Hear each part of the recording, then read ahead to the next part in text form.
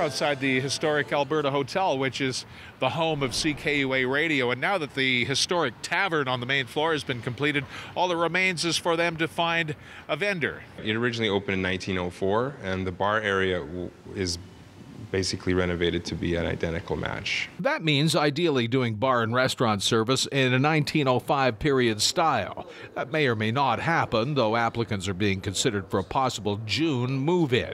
The Alberta Hotel restoration is complete. So each brick of this building was basically stored in a yard for 20, 30 years until Gene finally applied, got the contract, and rebuilt the entire building from the bottom up. We really respect Gene Dub's vision for keeping the period look, because the CKUA building, as you know, it's 1903, rebuilt. The stonework is all original from that particular era. We have one original light fixture on the wall. We have 3 original mirrors. And, the rest of the light fixtures and mirrors were recreated to be basically identical. The ceiling was done by a doll maker that basically Susan Stylinger, she kind of recreated this whole thing from original artifacts.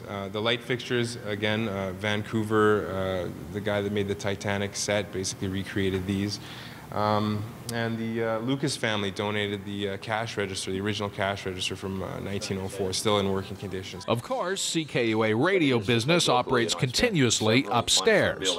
A release of this last month, Old Sock, once again, the name of the CD, Eric Clapton, and a tune called Your One and Only Man. We just came out of our spring fundraiser 2013. We exceeded our goal by close to $30,000.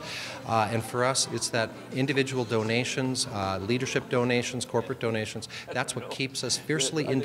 We set a goal of $500,000 for this time around, and we came in at $529 and change. So for us, that's major success. Keep CKUA in business. The street-level tavern will add to the ambience of the historic section of Jasper Avenue. So for Gene to have the vision to come in here to create this restaurant and pub space in accordance with the original feel, he's doing a lot of justice to the history, not only of this building, but to Edmonton's history and Alberta's history. This is Tim Dancy.